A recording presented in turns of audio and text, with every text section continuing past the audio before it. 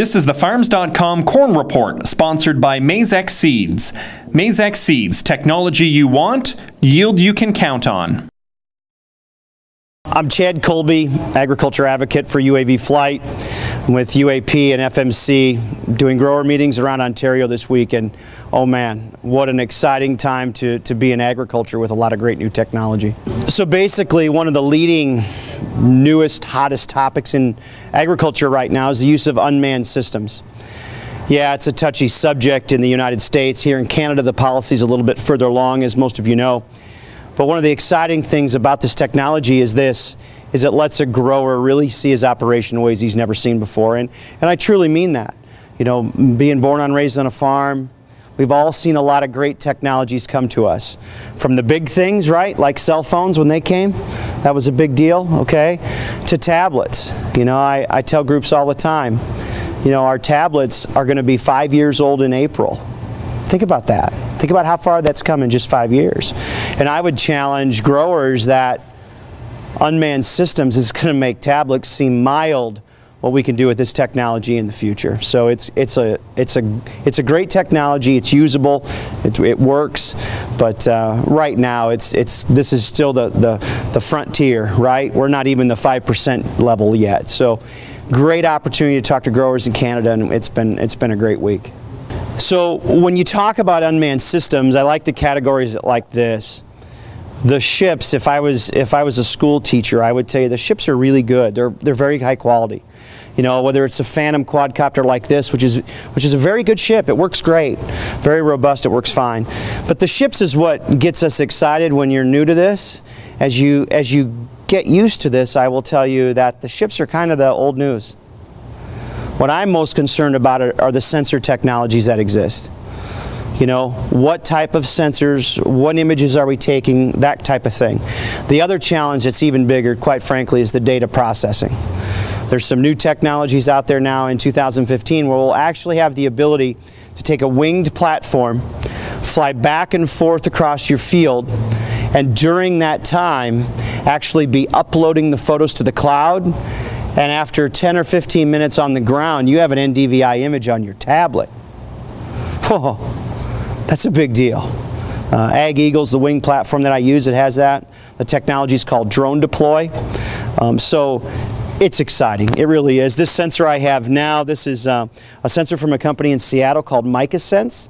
Maizex is new because it's finally a sensor designed for a UAV.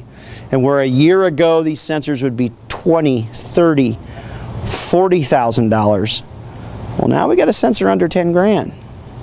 I'm getting interested, you know, and not to bore you on technology, but the GoPros that have been around the industry for a long, long time, we're actually now putting different lenses in them.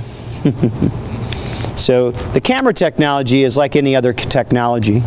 It's the race to zero.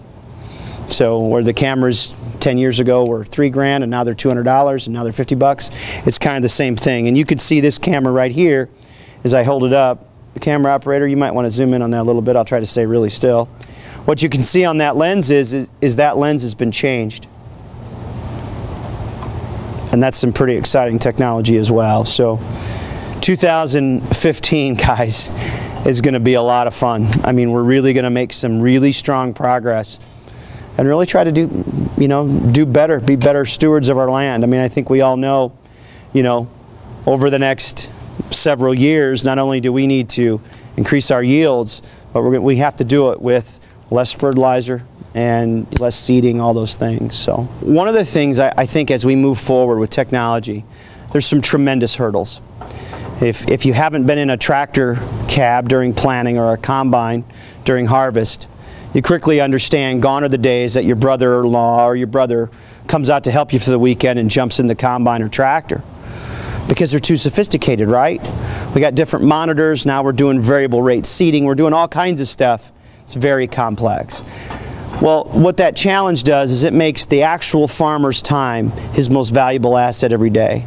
You know, growing up on a kid, my grandpa told me, and I fought him on this for quite a while, my grandpa told me all I had to do was work half a day. And it doesn't matter what half either, guys.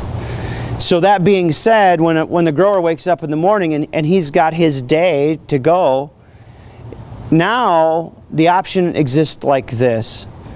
You're wondering about the Johnson 160, you pull your pickup truck to the edge of the field, you grab your Pelican case that has something like that in it, you go through the pre-flight, takes maybe 5 minutes, maybe 8 tops, you pop up under the legal limit, 300-400 feet, you take 6 or 8 high-resolution photos, you land, you put it in the case, you put the photos right on your tablet in a matter of minutes, you look at that 160 and you go, you know what, that looks fine. Or you go, oh, what do I have? Was there a weather event?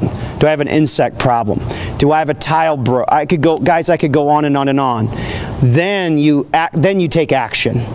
You call your agronomist, you put your boots on the ground, you go do it. You get your seed advisor, you do all those things. And it's about saving time. And you can do that in a matter of 10 minutes. And that's what this brings to the grower.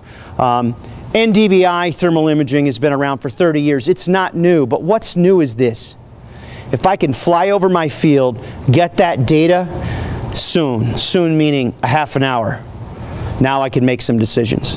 Today, that time frame could be as long as 5 or 6 days.